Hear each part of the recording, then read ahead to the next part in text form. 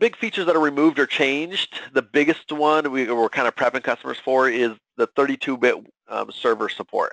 So if you're running Server 2008 32-bit, that is not a supported operating system for Connect. 2008 R2 64-bit, 2012 R2 are the only two supported OSs for Connect. So if you are on the 32-bit version of 2008, you will want to plan a server migration, to a newer version so that you can be ready down the road for a Connect update. Microsoft Office versions older than 2010, they have certified 2010 going forward all the way to 2016 for Office 365 users. All the current versions, I'm running Office 2016. Travis is running it. It's fully certified on the Connect platform.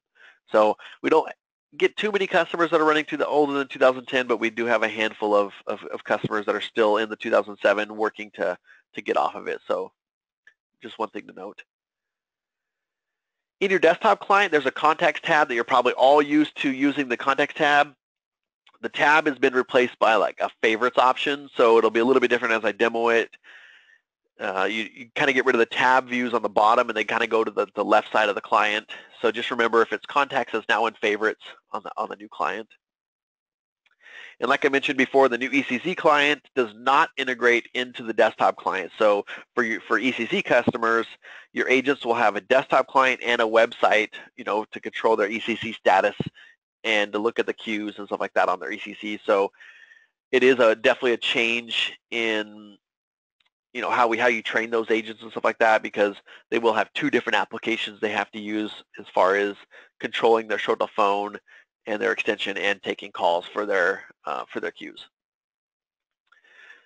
The new desktop client does not dock top or bottom on the screen, which I didn't have that many customers I found that actually utilize that, so I don't think it'll be a big deal. But it does dock left and right still on the screen, so it still makes it dockable so you can use the rest of your space on your screen for other applications.